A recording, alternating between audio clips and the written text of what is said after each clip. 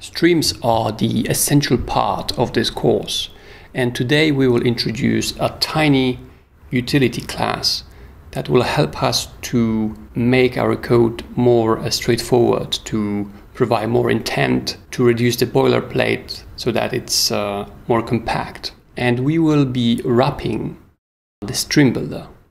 So as you remember, stream builder is this class that reacts to the provided stream and rebuilds what is defined in the builder helper. But it can be quite verbose. So we have this connection state and some things are repetitive here. We will simplify it a little bit. Let's go ahead. So the first thing is to create that class. So I will call this class Observer.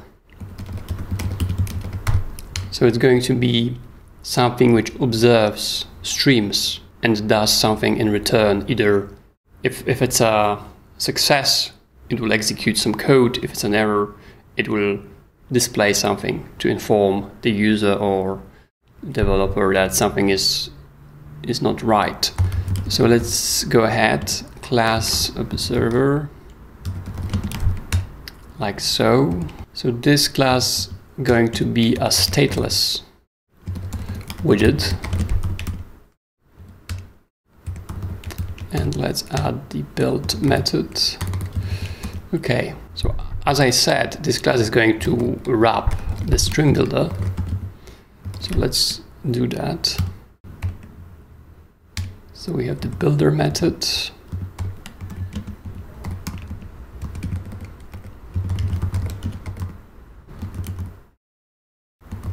And snapshot, like that. So the first thing is to react to errors, to handle errors. So we can do the first if is going to check if a snapshot has error. And in that case, we will return onError handler. And we will pass the context and we will pass the error to that callback error. So this callback doesn't exist yet, so let's create it. So it's going to be a function like that. Let's create the constructor like that. We don't need the key and we don't need this. Okay, so that's the first part. The second part is the situation when we have the data. So has data, it's similar, and if it has data, return on success with the context and with the snapshot data. And let's create that function as well. Okay, let's change the order. And else, there is some delay, slow. VS Code is slow. So else means that it's not an error and it doesn't have data, so it means that it's waiting. So in that case, by default, we will return circular progress indicator, and let's like that, and let's wrap this with center. So the idea is that if it's waiting, by default display this circular progress indicator. Okay, that's the first version. Let's try to use it. So I go back or rather, let's search for stream builder, and let's go to first the counter. So this is this counter over here, and instead of using stream builder, let's use the observer.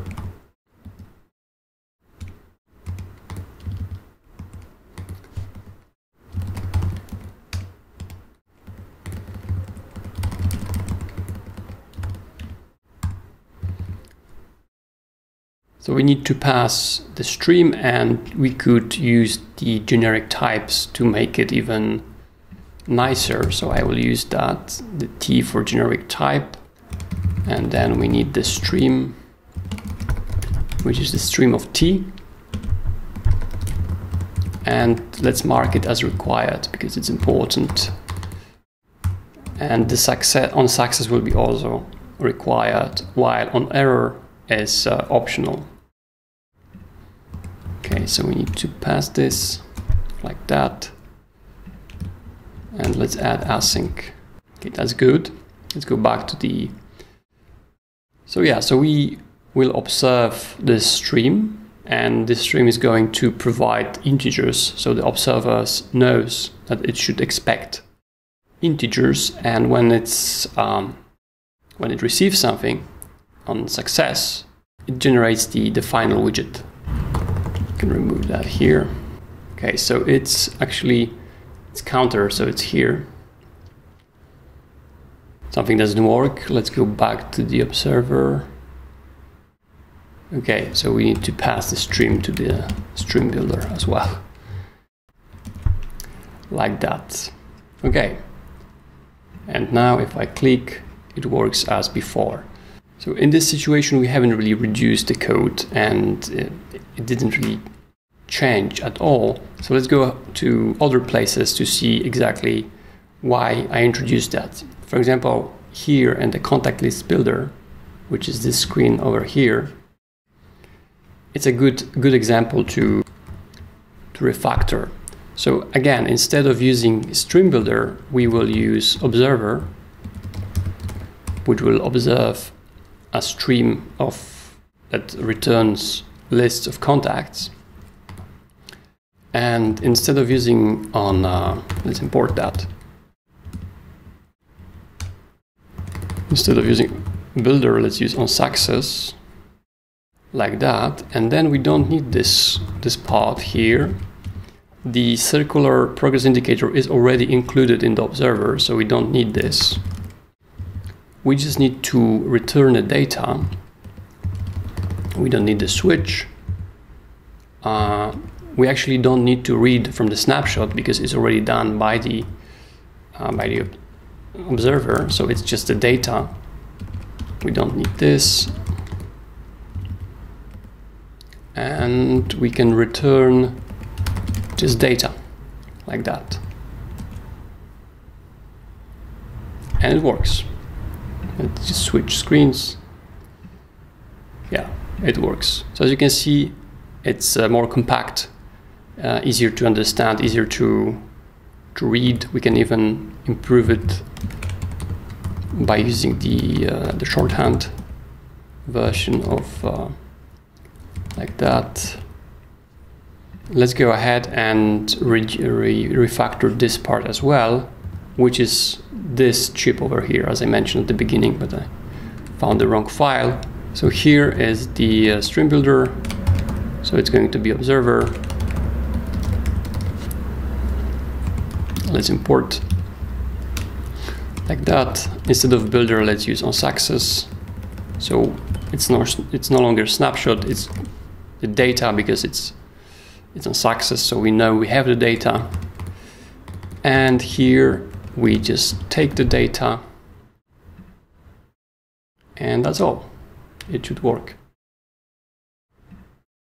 It works. Okay, having done that, let's now go back to the observer and let's make it slightly more configurable.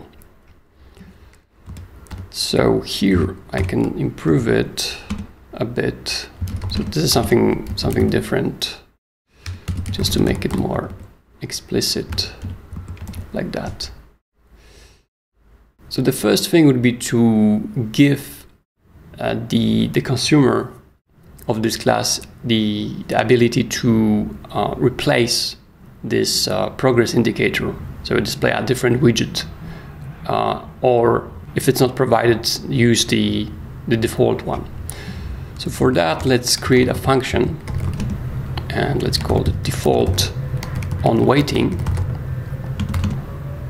And this class will take a context, and it will return this part over here, like that. So now let's add another function, another parameter called onWaiting. Let's update our constructor like that, and so this has to be a getter like that. And now here, so here let's add an if, and let's say if onWaiting is not provided, is not null, which means this parameter here is provided. In that case, let's return the result of that function applied to context. So if someone provided it, let's execute it here and let's return the result, the widget that is the result of this function. Otherwise, let's return the default onWaiting. So if it's not provided, use the default one, which is the thing we had before, which is a circular progress indicator in the center. So this is kind of verbose. We can improve it. So we can use this question mark operator like that. So if not null, otherwise it's the same effect. Now let's do the same for the onError. So let's create function default onError context, and this time let's pass error as well. And we will just, by default, we will just display a text widget with this error. And here, let's do return, and if it's provided, so onError is not null, someone provided this handler, in that case, execute this.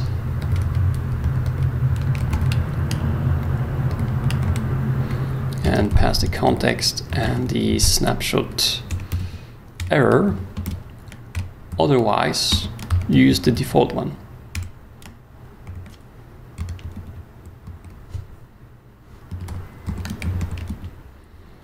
And pass the context and the snapshot error. Like that. Okay, so we can be even more explicit here. Let's async snapshot t to help the compiler a little bit. Yeah, so it's done. So we have our observer. It handles different scenarios. And now if I go back to this contact list builder, so I can, instead of using the default circular progress indicator, as this one, I can provide now the onWaiting, and I can say, give me the linear progress indicator. So now if I switch, as you can see, I have this, it shouldn't be center, actually. It should be just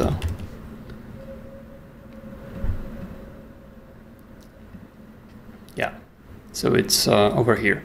So this way we made the interaction with streams slightly more straightforward, the code is more compact, and we push the responsibility of handling the state of stream, if it's either there's an error or it's waiting, to this class to hide it, to encapsulate this functionality, and we expose just the observer.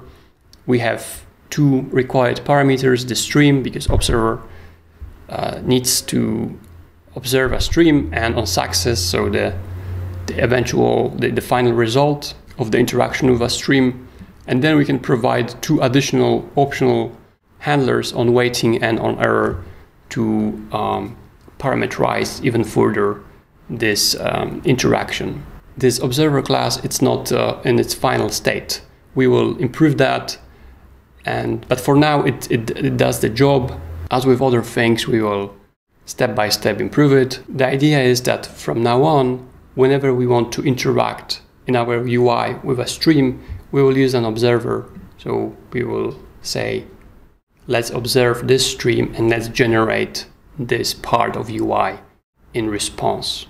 In the next episode, we will improve our managers because there are some huge mistakes in the code over there.